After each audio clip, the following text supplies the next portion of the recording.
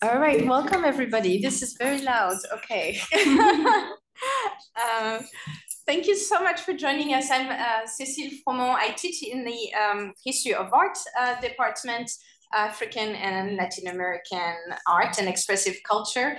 And I am so delighted to be welcoming today Professor Lucia Araujo, who's coming to Yale to present us her fantastic new book, The Gift, How Objects of Prestige Shaped the Atlantic Slave Trade and Colonialism, in an event that is sponsored by the History of Art department, the History department, and the Gilder Lehrman Center for the Study of Slavery, Resistance, and Abolition at the Macmillan Center. And I'm particularly delighted that we could join forces together to make this event happen. Traditionally, in the History of Art department, we begin with some words of an acknowledgement. And today I will share to you the words that were crafted by two of our doctoral candidates, Isabella Robbins and Ali Thomas, whose words I'm very happy to be amplifying in this manner, in the spirit of the acknowledgements. And so they wrote, "We would like to explicitly name the entangled catastrophes of settler colonialism and racial slavery, especially regarding this institution's material foundations and ongoing functions. Yale is named after a slave owner and built on the land that belongs to Mohican, Mashantuquet Pequot, Eastern Pequot, Scaticook, Golden Hill, Pegauset, Niantic, the Quinnipiac, and other Algonquian-speaking people. Today and every day, we honor Black and Indigenous people and our ancestors to whom Yale and all other settler institutions, which is to say monuments to white supremacy, owe the world. We encourage you to remain committed to reparations for racial slavery, sovereignty, and land back for all Indigenous peoples." And those words by Isabella and Ali are particularly resonant today for the topic of our conversation because of Professor Araujo's long-standing commitment to the study and the critical approach to some of his issues. Professor Araujo is a social and cultural historian writing transnational and comparative history, to say the least. She's a full professor of history at the historically Black Howard University in Washington, D.C. She was trained in Brazil, Canada, and France, and has a PhD in history and social and historical anthropology, as well as a PhD in art history. Her work explores the history of slavery and the Atlantic slave trade and their present-day legacies, including the long histories of calls for reparation for slavery and colonialism. Her research also examines the memory, heritage, and visual culture of slavery. As many of you know, she's the author of many, many, many books and many, many, many more chapters and articles. And maybe, we can ask her about the secret recipe. But more importantly, the content of a scholarship has been inspiring and really pushing the agenda of many fields of research in different new and urgent directions. Expectingly, her work has been recognized by many prizes and fellowships, most recently at the Getty Research Institute and the Institute for Advanced Study. She is also deeply engaged in public scholarship in the mainstream media, as well as online, and through her hashtag Slavery Archive digital initiatives. So please join me in welcoming Ana Lucia Araujo, who's joining us today, and she will give a short presentation of the book. We'll have a bit of a conversation. I have my talk show flashcards, and then we'll be more than happy to open the floor to your questions for those who are with us in the room, as well as our friends online. So without further ado, welcome, Ana Lucia. Thank you. Thank you, Cécile, for this kind introduction, and I would like to thank the Department of History of Art, Department of History, the Gilder Lehrman Center for sponsoring this event, and especially then to Michelle, and of course to Cécile.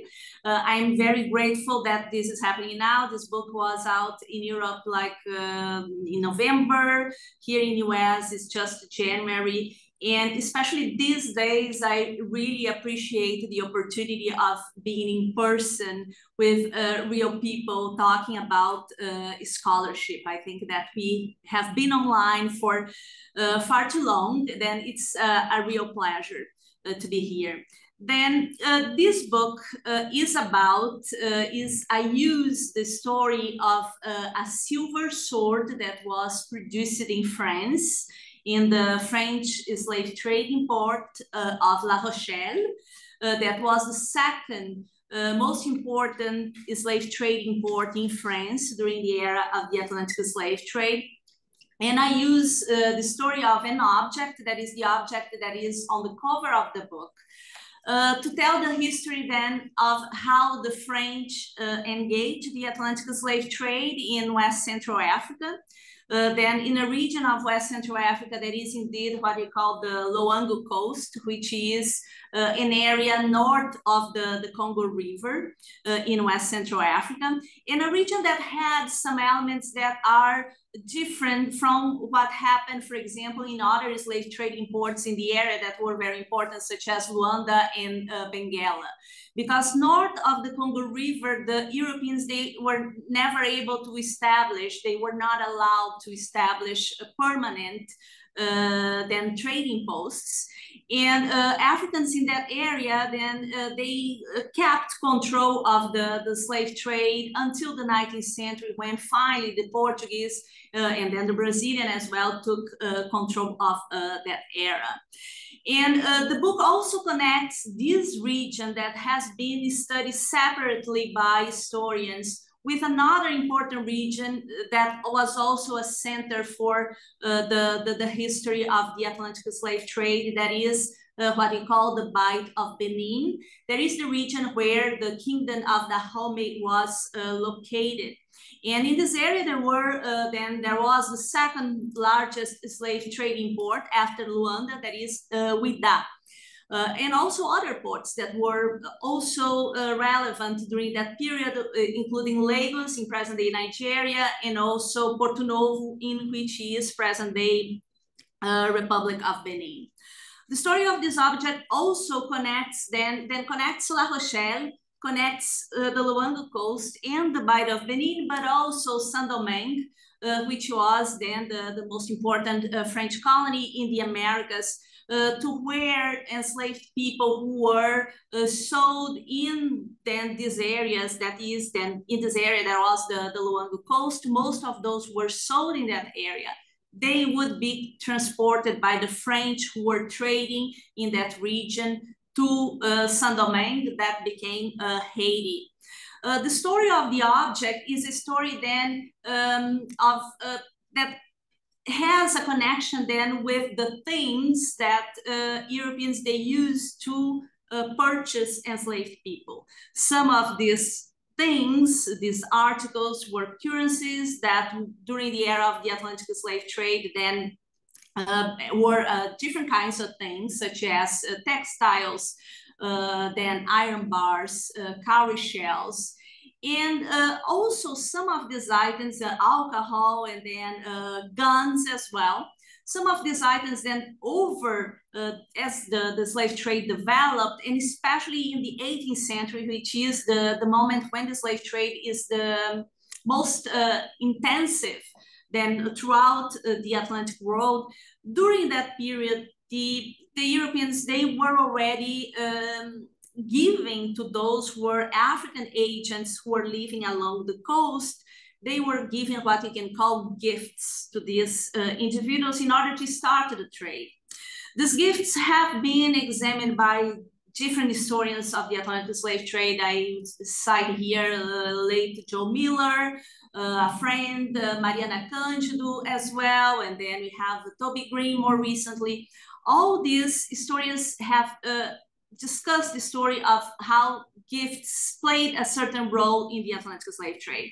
But for most of them, for all of them, I would say that the story of the gift is the history of tribute, that gifts were conceived by these historians as tributes. And here is where the work of historians like Cécile Fromont plays an important role, because Cécile, in her previous work, then the book of 2014, and then in more recently, then in other chapters, and then she has been examining material culture, but Portuguese and Africans in the Kingdom of Congo, they were already exchanging diplomatic gifts for a variety of reasons, then several centuries before the story that happens here took place. But here the gifts are being exchanged not in a context of an attempt to convert these populations to Catholicism or to Christianity. They are not occurring in terms of diplomatic exchanges, but they are being given in order to obtain advantages in the trade of enslaved Africans. Some of these gifts, of course, they can be conceived as tributes, but there were other kinds of gifts that were being given during this time. And one of them is the one that I looked in this book, which was a gift that was especially conceived to be given to one of these agents, that is a man that in the sources is described as being a man called Andri Pukuta, was the Mufuka being an office that existed then in the kingdom of Ngoyo, that is on the Luango coast, and specifically in the port of Cabinda, in what is present-day Angola. And this man played the role of a middleman, an intermediary. And the entire story about how this gift emerged is because French traders had a conflict in 1775 with some of these French traders attacking then another group of French traders from La Rochelle. And the Mufuka, which is the Minister of Commerce, as he described it in European sources, he ended up protecting the French traders from La Rochelle who were attacked. Then when they came back to La Rochelle, this sword was then commissioned, and in a voyage that took place, we calculate 2 years after the conflict, they gift this article to this man, Andri Pukuta. The story of the book, however, and I will finish here, the story of the book indeed starts because this item ended up appearing in an auction in Paris in 2015. And with the auction, when the object was put on sale, in addition to the inscription, because we know that this was gift to this man, Andri Pukuta, because there is a dedication engraved on the silver sword. But in addition to that, there was an ivory plaque that said that this item was a souvenir from the campaign of Dahomey of 1892, meaning that this item was looted, not from Cabinda, then the first destination, but was looted from Dahomey when the French took control, invaded and conquered the Kingdom of Dahomey. Then it's the answer, the question that I was trying to answer when I started writing this book was how this item ended up in Abomey, the capital of the Kingdom of Dahomey. And the book, of course, is a story about the French traders, the family of French traders, then in La Rochelle, also on the Luango coast, and then their connections with Dahomey. And I try to see then how this object, which is an object, is not a document, is not a written document, which is usually what historians they examine, how the object itself became a sort of archive of all these exchanges, because at each new recipient, to some extent, each new recipient left a mark on the object. Of course, that there is a lot of speculation in the book. There are questions that I am not able to answer, and there are several ifs, but what I did was I tried to explore each of the possibilities, which is something that historians, they don't like, but art historians, they accept that. And then I decided that this was a good way of dealing with this enigma. And the book then opens up to several different threads. Some of them, of course, that are not fully explored, but I hope that those who are in the room working on connect fields will be taking some of these threads and perhaps discovering new stories that deserve to be told. Thank you.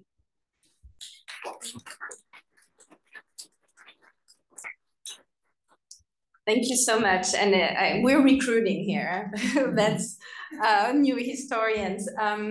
And it is a very generous book in this regard, right? That it's really giving many avenues for further research. In that, you know, I was wondering if you could tell us a little bit more about the ways in which you're bringing that idea of the gift, which is obviously a term that has a historiography of its own, and it's loaded with different types of theorization, and then bringing it to the context of the slave trade with its own history, right, of analysis, and in particular, its own kind of dimension of the objectification of human being that is at the core of it. So how do you think about that process of writing a biography of an object that is part of the slave trade, that is about, you know, objectification of people? Yes, I think it's an excellent question, because I still believe that historians, they didn't pay that much attention to material things. And the entire history of the Atlantic slave trade is about purchasing people with things. And the object itself was an object to be held by an individual, to be displayed. Then there is a level of that is not an object that is just to remain static, but the story of this kind of sorts of prestige was then to convey a message, to be held by a certain, then first the king, and then the agents of the king. Then this is one component, but I think that the component that is important, perhaps, that we should think more about is the importance of these things more than just the quantitative approach. Then what was being exchanged, and I think that your work shows this clearly, is what was being exchanged mattered. And matter for Europeans who were giving these gifts. And it matters also for Africans on the other side who were then getting these articles. But all this idea of gift that has, of course, a long trajectory coming from antiquity, usually historians have, and even anthropologists have approached the gift as a sort of a contract that put the receiver in a sort of position of inferiority that would lead to a sort of reciprocity.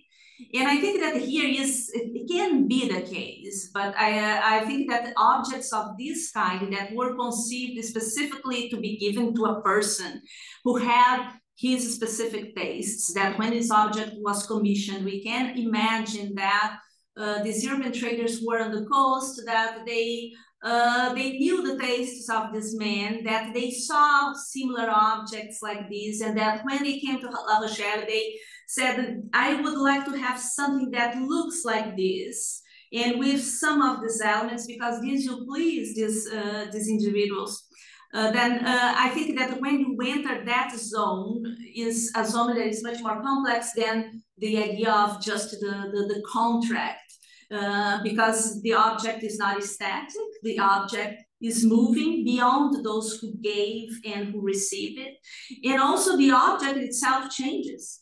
The object, there are several layers that are being added to the object, because this is something that is particular to silver as well, that silver in general can be melted and transformed into something else, and can be amended.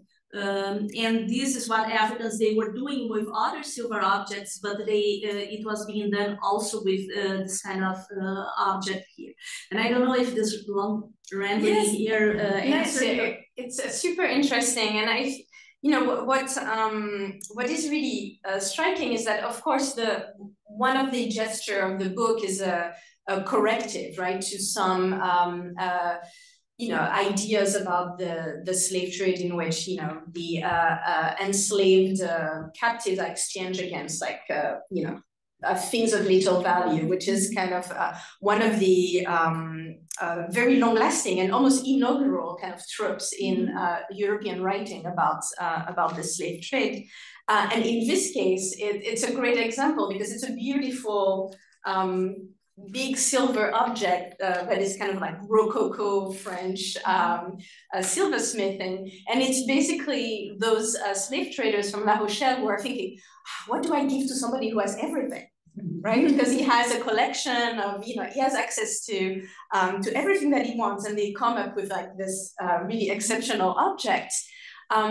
And so that helps us see the ways in which, you know, power and status were, you know, negotiated and very much embattled on the coast itself. And as much as I love that story, there's the parallel story of the crown that comes from the British context and is destined to, you know, to basically the same itinerary, to, you know, be given as a gift. And it's an imitation of the crown of the King of England. And it has like shiny stones, and it's a kind of golden metal, but it's not gold, and it's not a precious stone. And that kind of, it's almost a counterexample to the sword from Luango, right? Yes, is true. I think that one of the interesting elements about that crown, that the crown that Cécile is referring to, is a crown that is today at the Rijksmuseum in Amsterdam. This was given then by the English were going to give to a king of the Kingdom of Alada in what is present-day Republic of Benin. The ship was intercepted by the English, who took by the Dutch, sorry, who took that gift that never reached the receiver, but today the gift is there. And it's an imitation that is inspired of that crown.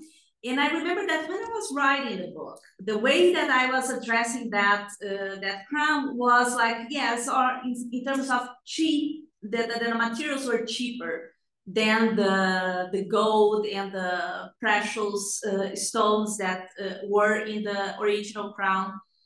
But then one of the readers, I will not say her name here, one of the readers, a colleague who read the manuscript, asked, well, but for Africans, then copper, brass had a symbolic value, despite not being silver. For them, it still was something that was valuable.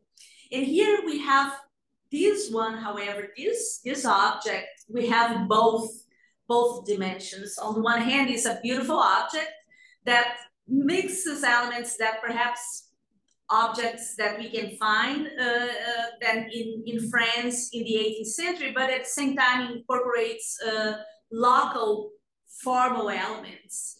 And it's silver, which was then an important valuable metal in France, and it was also a valuable metal then, of course, for Africans, but to this extent, it's rare. And I would say that even today, I still, it's an object that is beautiful. Like, I think that still today, I look at this and I still find that this a beautiful object, that I am not tired of it. And I often think like that back in the time that this may have made an impression, and that people would talk about this object when it reached the coast, because it's different from than the local articles and other articles that Europeans perhaps would be giving as gifts. Then I think that there is an interesting dialogue here to think about. Yeah, and I in a way, it comes into play with along and against the kind of long-lasting ideologies that are being put in place to create difference, right, and distance between Africans and Europeans. And part of it is, the discourse saying that Africans don't understand very well the value of things, right, which is of course cynical, but it's also serious in the intellectual history of Europe. And these are examples that invites us to at least take it with a grain of salt, or really kind of seriously address this. And what is really striking is that in the creation of that object and in the creation of the crown also is that reckoning about, what would they like? And one word that I think doesn't come up in the book, but that was on my mind as I was reading, is that idea of intimacy between the traders and the rulers on the African coast, but also the ways in which those networks that are familial networks and networks of information are so close-knit from one ship to the other. And that's really what makes the book like a telenovela. You're like, who, the brother of who did what, when? And so, for example, the silversmith that made the sword is the brother of a slave trader captain, and et cetera, et cetera. So there is kind of that dimension of all of that distance and all of those rifts in terms of, we don't understand each other, we're not the same, we're different, they don't understand, and yet it's so intimate. Yes, yes, it's an important dimension that you bring, because this was happening on the Luango coast and also in La Rochelle, that these were both slave trading ports, then Cabinda and La Rochelle. But in both places, we had these networks. Then in La Rochelle, of course, these slave merchants, they were related. Then the ship captains, they were marrying then the daughters of slave traders, those who were outfitting these ships. Also, those who were the surgeons of these ships, or who occupied other then roles in these voyages, they were all related. And then this in the small communities where people they knew each other. Then this was happening on in La Rochelle. But then the same individuals, they were coming to the Luango coast, where the ports were also very close, where the communities were small. And in the case of this man to whom they gave this gift, when the conflict happened, they took refuge in his home. Then the sense of intimacy enters here. They were in his house. And in his house, you can imagine that they saw other objects, that they learned about his tastes. And also another dimension that perhaps for the specialists, this is something that is a given, but even me, I am not always thinking about the fact that these men, they were spending several months on the coast. They were learning some of the language. Some of them, they became interpreters, and they were coming back. And they were coming back several times. And the ship captain, when he brought this, he made several voyages to that region. And sometimes they were coming back, and then the next voyage was to the Bight of Benin. Then they were having this double connection. And there was here this sense of intimacy that we don't think about, because they were spending all this time on the coast and they were learning a lot about this middleman. Yeah, and that's really a testament of how these kinds of stories, right, are operating at the intersection of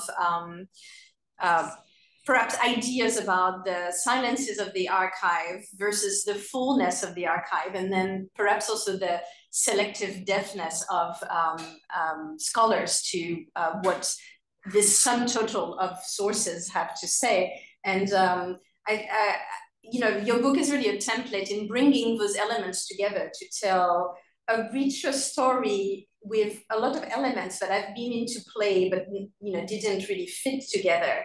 And I was wondering, in the development of the book, did you have that clear idea from the beginning that, oh, this is what the book will operate? Or is it a story that emerged more from kind of the research into the objects or into the methodological possibilities? Yes, this is an excellent question, because it changed as I did research. It depends always on the way that the way I work is that I am doing research, I am reading, and I'm writing at the same time. The book in the beginning was supposed to be bigger than longer.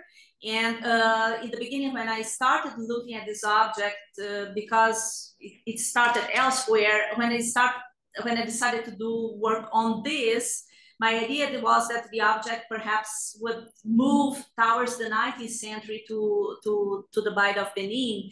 But the sources started speaking at some point that I realized that more probably this object moved then was carried to the Bight of Benin by the same people who gave him, then the same people, not exactly the same people, but by the same French traders. And one element that perhaps we should emphasize as well is that the French slave trade really is going to stop or dramatically decline with the Asian Revolution, then starting then in 1791.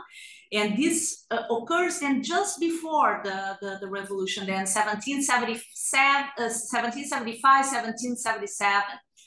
And it's indeed, then I realized that it was everything more or less took place in that span of sort of 20 years as the sword moved to this other region. And this is something that I didn't have an idea that it would move that way. Of course, perhaps someone is going to find in the future documents that will then take down this my hypothesis. I would love that people find documents that would show that perhaps something else occurred, or something that would explain what happened during the entire 19th century.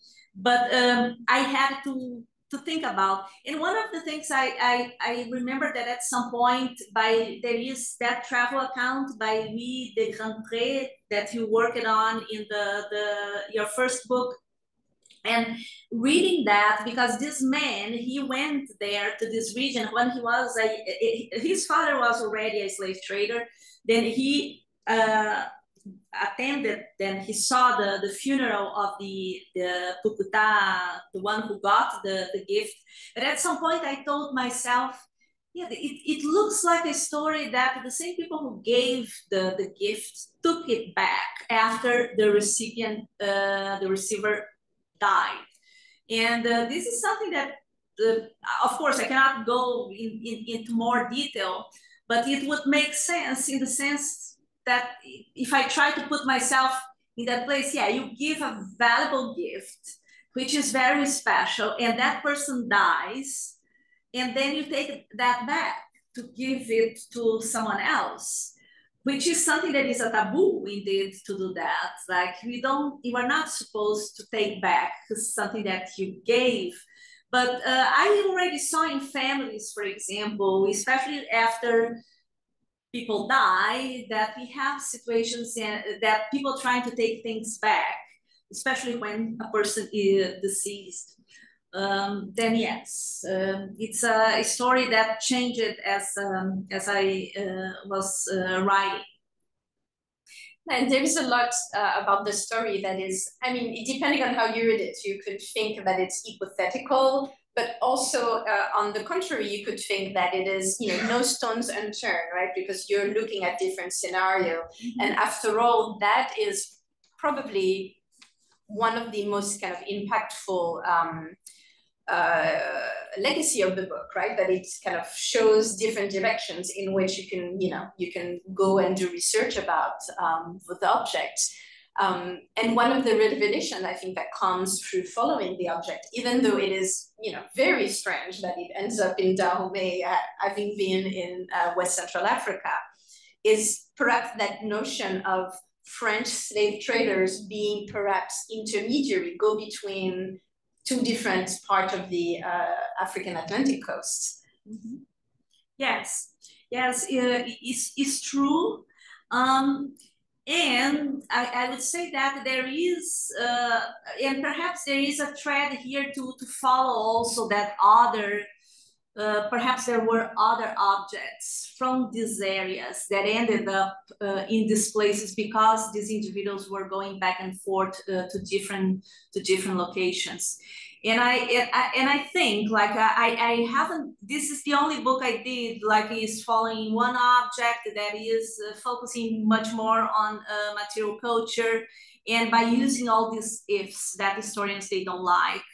Then some historians, they would say, no, like, if you don't have something in writing somewhere saying that this is what took place. But here I had to work with these possible trajectories for the object. But I think that there would be work to be done. That I think that this is what material culture perhaps can contribute to the work that we do as historians. For art historians, you work in a way that is much more, it's in a way that is freely, that you are going to consider all these possibilities with only based on what you are seeing, whereas historians, they do not work that way. But I think that historians have a lot to learn and to enrich their works if they also, in addition to the written evidence, that if they consider these objects that have a dimension that the written record do not have, because this sword was touched by the man who created, who manufactured. It was touched by those who transported. It was touched by the receiver. Then there is an element that is alive, that in an object like this, that the written record that is buried in the archive and mediated by us do not have. And I think that this is the beauty of being able to engage this kind of objects. Yes, thank you. I want to give a chance to everybody to ask a question if you have it, but maybe while you gather your thought, I will ask one more and then opening up. And it's about bouncing back on what you were just saying, that one of the theorization that you use is that of the speaking object, right? Mm-hmm. And that it is, you know, it is true in multiple ways in the book, that it is a speaking object because of the inscriptions on it, but it also because it is technically a tool for oral messages, right? Oral history being passed within the context of the African continent. And then for scholars, it is also a speaking object, right? That it's kind of the key to a lot of that. Yes, and there are so many speaking objects to look at, because there are other items, and for people who are working on the connections, for example, with indigenous populations here in the United States, other silver items like these that have been exchanged even up to the recent period, because then presidential collections, for example, are full of objects that were exchanged, and including by African then presidents and rulers who gave this to these presidents here in the US and elsewhere. then I think that there is an interesting avenue, because there is written words in objects too. It's not only a metaphor. The object itself has something in writing. Then for any historian who say that this is not a written source, it's not true, because it is. There is writing, and there is writing in French, and possibly writing in Kikongo, that through the symbols that are on the sword. Yes, thank you. Are we going to use the mics? I think I'm told that the room will listen. Oh, that too, yeah. All right, let's believe them. So this week in one of my classes, we are looking at that age-old battle between the macroscopic and the microscopic, the macro history and the micro history.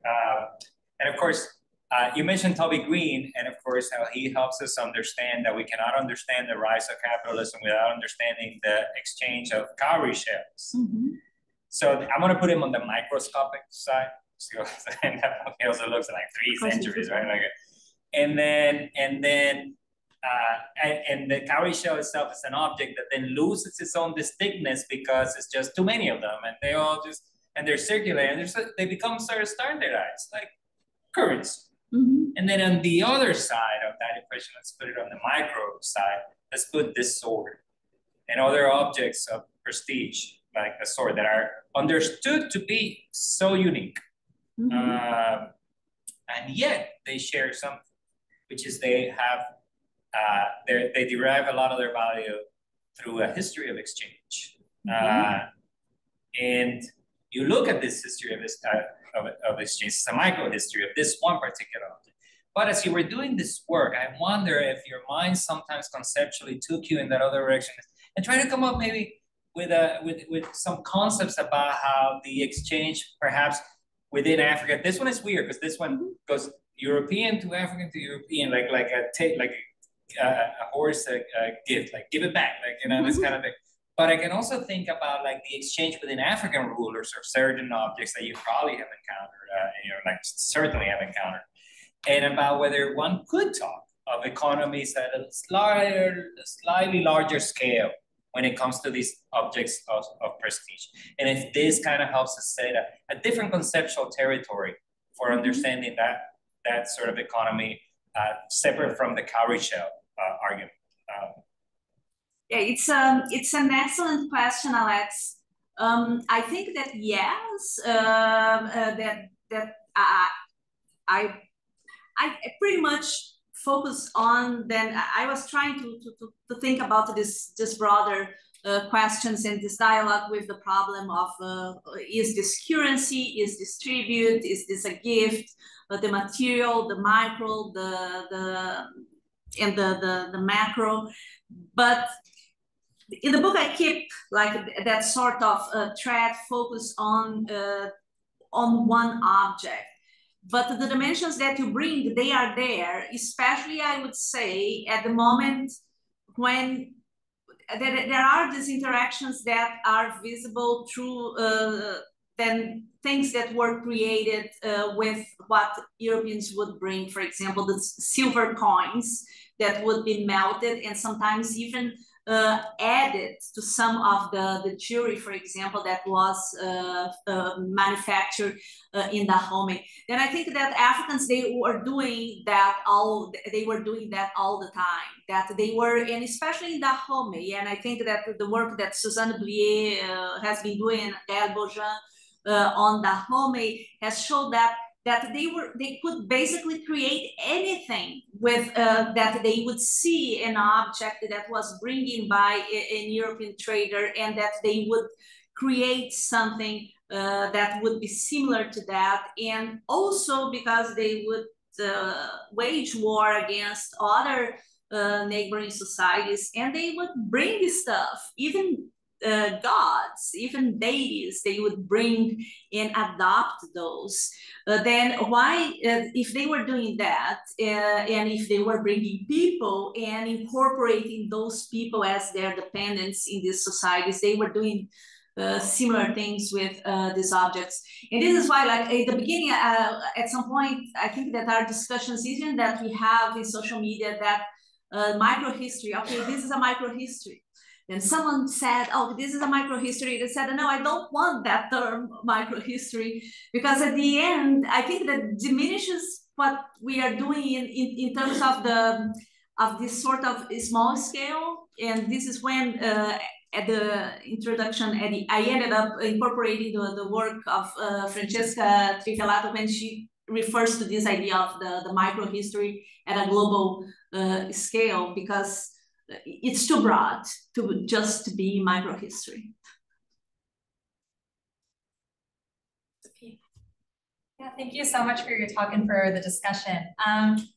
It occurs to me that we can think about this silver sword in a couple different ways. So we can think of it as an instrument that local leaders are deploying, that European slave traders are deploying in different ways to consolidate social relations, as war booty. But we can also think of it, drawing on a little bit about what you were talking about with the speaking object, as an object that has power in itself and has a sort of agential quality to it. You were talking about how beautiful it seems to you, and how surely it must have seemed beautiful and exercised this visual power upon a lot of people who handled it and used it over centuries. Yeah, like this sort of duality is something that I'm interested in my research, and I was wondering how you contend with that in the book, and if so, how?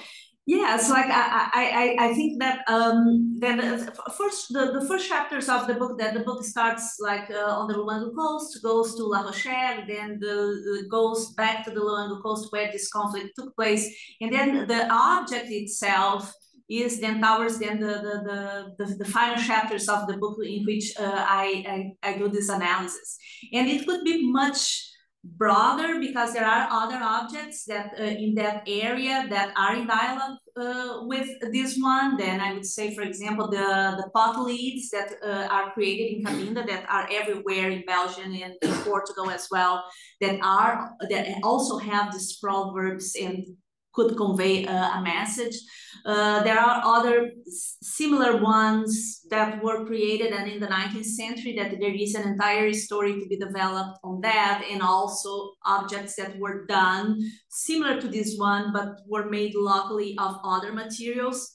And of course, I try to take all that into account, but in a way that to a great extent was also intuitive, that I would try to respond to all this. But I don't think that it was exhaustive, which is why I think that there is still a lot of work to be done on this object. For example, even if you think in terms of what happened during the 19th century, then there is not, there was more that could have been done. And even the object has a life now because it is exhibited in La Rochelle. Then there is something to be done on that too. And also with all the other siblings and cousins and children of this one,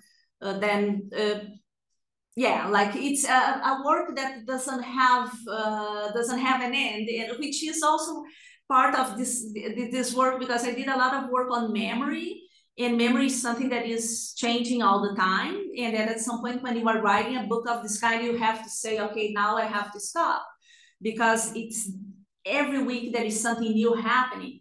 And here it was also at what I decided to do, like, yes, like I think that this is going to be enough, but there is a lot still to be done.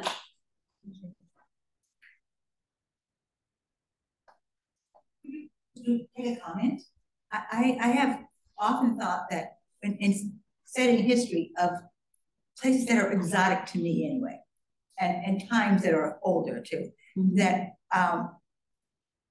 you know, you'd read about the Hittites and then you read about this people who came after, and it was like overwhelming. And I think, for example, just right every few years, I look up the difference between who the Sunnis are and who the Shias are. But I don't remember it after a few months. I have to look it up again. You know, whose grandfather, and to have a coach to have this history illustrated rather than described. I mean, with art objects, it would make it, I think, a whole lot more relatable as from a student's point of view. Yes, this is an excellent idea for a digital project then to be done. Like we could connect all these similar objects and talk a little bit about the people as they moved across these different places and so on. And I totally agree with you. Even for me, like I try to write this in a way that is as clear as possible. But I can understand that, especially when you are writing about the African continent, and even for a North American audience, if you are talking about France, that is something that even the names and everything is hard to get, which is why I try to be clear. But this is a problem. But I think that we should not stop doing that, because we needed to write histories of Africa that are accessible to people. And like this, we are going to have more people who will be interested in that. But here we have another idea. Then there is a history that can be done only through images here with these objects. Hi, thank you so much for the talk. I had a question around the materiality of your sources. I know that you're speaking about a sword, but was there a particular way that you were writing this where writing about a sword was different than writing about a painting from the same period, or writing about sort of a type of object that doesn't have a name? So I was wondering if there was something particular about a sword, the mobility of the sword and how it can be used, whether it's for ceremony versus a painting, and how you were writing. Thank you. I think that there are elements that are similar, because still when you are examining a painting, then you are looking at color, then you are looking at different formal elements, you are looking at things that are represented that you are trying to connect with, for example, with existing objects. There are elements that are similar. I would say that the difference is that, of course, this object was moving, and it was an object that was made to be manipulated, which is not what is the case of a painting. Forgive me if I am saying a stupid thing here, but a painting is still to be seen. It's not something that is something to be touched or carried. And I think that here is the difference, that I would have to consider all these dimensions, and also the cross-cultural dimension, because it's one single object that carries different parts and things that were amended. Then if you compare to a painting, perhaps the layers of a painting, then it happens sometimes that we discover a painting, and then when people then will restore a painting, that they discover a layer that is underneath that was unknown. I think that this object carries that, but there are many elements that are similar.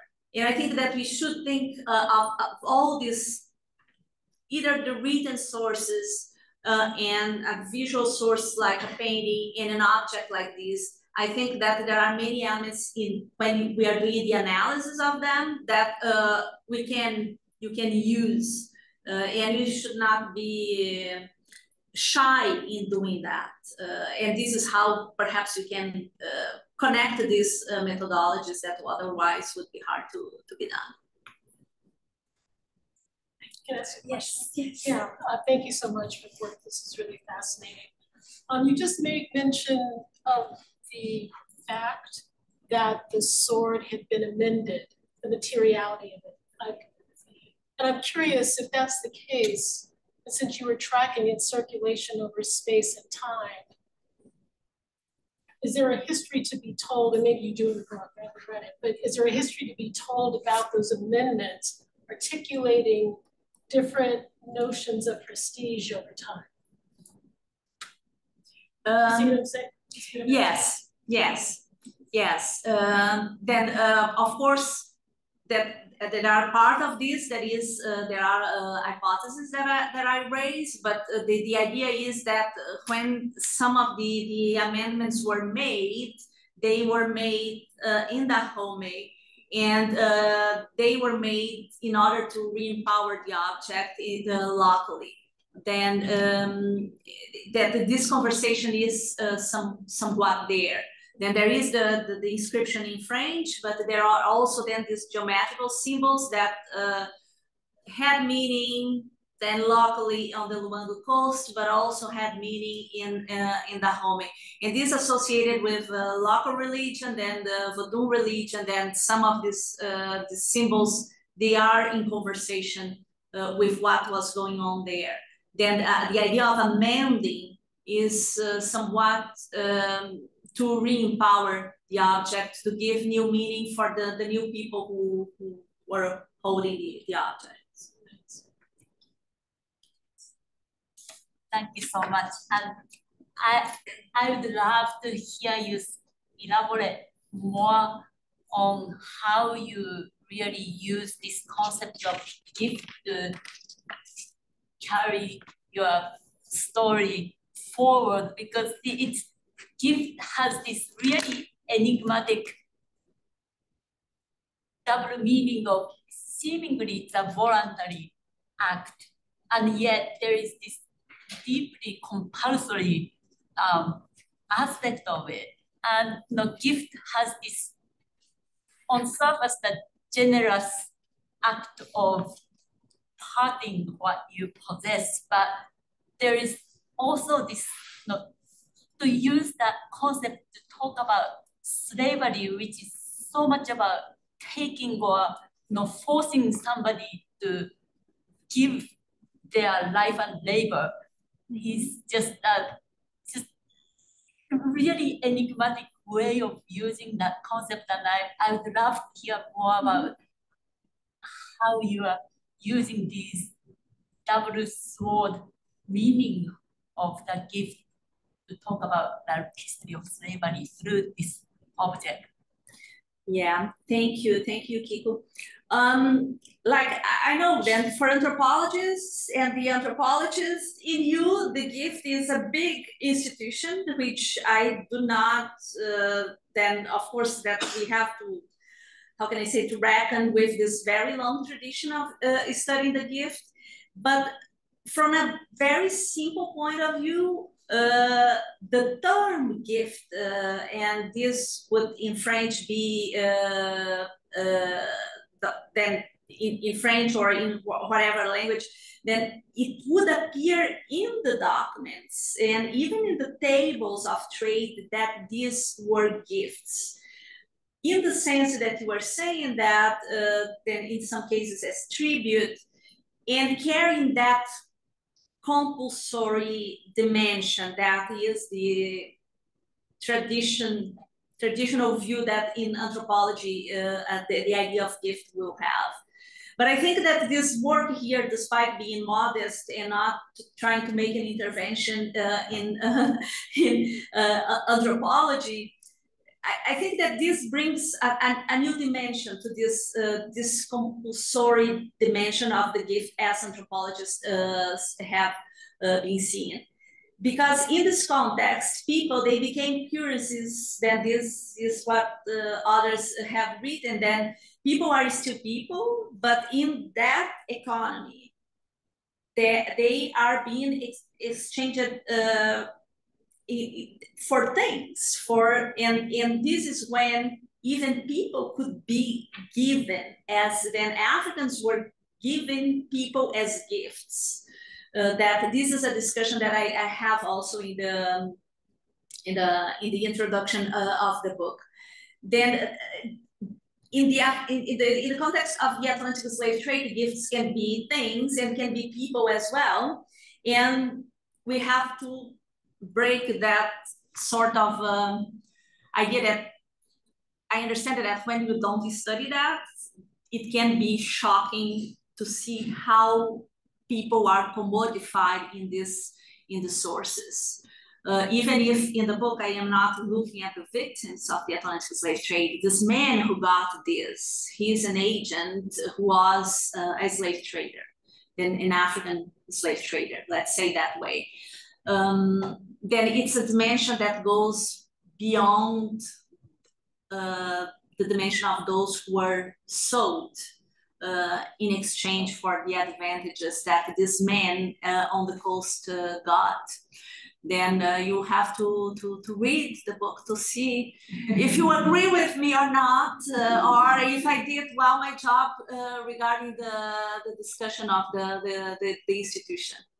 But of course, it's a modest. Then I didn't, despite the title of the book, is not that I'm trying here to make a big intervention on the regarding the institution that is for anthropology. Maybe we can take one last question. Thank you so much for this fascinating work. And I remember, I think that you started by saying that the object was put up for auction in Paris in 2016. Is that right? 2015. And I wonder if you could tell us more about how that came about. Why 2015? It seems like it's a moment when objects are being contested, who's owning them, who wants to keep them, where to put them. Why do you think this arrived in Paris at the auction in 2015? Yes, thank you, Laura. Thank you, and nice to see you in person after so many years. Then I don't, the answer is I don't really know. What I do know is that it was a descendant of this officer, the French officer who looted the object in 1892. Then a descendant passed then through several generations, and this descendant was a woman indeed, as far as I know, offered the object for sale. And it was not the only object. There are setters, one at least that is in ivory that is now in Republic of Benin in a new museum that was created there that had the same ivory plaque, and it was put on sale at that time because the descendants of these men who participated in these campaigns back in the time, they kept almost house museums with the relics, the souvenirs from these campaigns. Then I believe that it was basically a financial motivation that at some point the descendant decided to sell. Another colleague who did work on this issue that is Gaël Bojan, who visited the houses where these descendants kept some of these objects. Then some of these objects are there in their houses still today and were not put on sale. Then it is something that is still going on. And I was not able to follow the descendant because I contacted the Racine auction house back in the time. I had an exchange with the person who did the research for the auction, because part of the elements of this story emerged with the auction, and to sell the object and say that it was valuable, they had to cover the story. And the Museum of La Rochelle also did some research on that. But back in the time, what he told me is that I would have to talk with the lawyer of the Racine auction house. And then I didn't want to, I just want to do my research. I didn't want to enter the lawyer world. And then I left that. Then perhaps someone will be able to do it at some point because they cannot reveal. Then perhaps, who knows if this person is still alive or some descendant, and if they see the book somewhere, that they will decide to come out and let us know a little bit about the life of this object during the 20th century. Great. Let's have the last word, though, from a Zoom question, perhaps. We have several questions. I'll just pick one of them, but lots of accolades and thank you for the talk. So here's a question.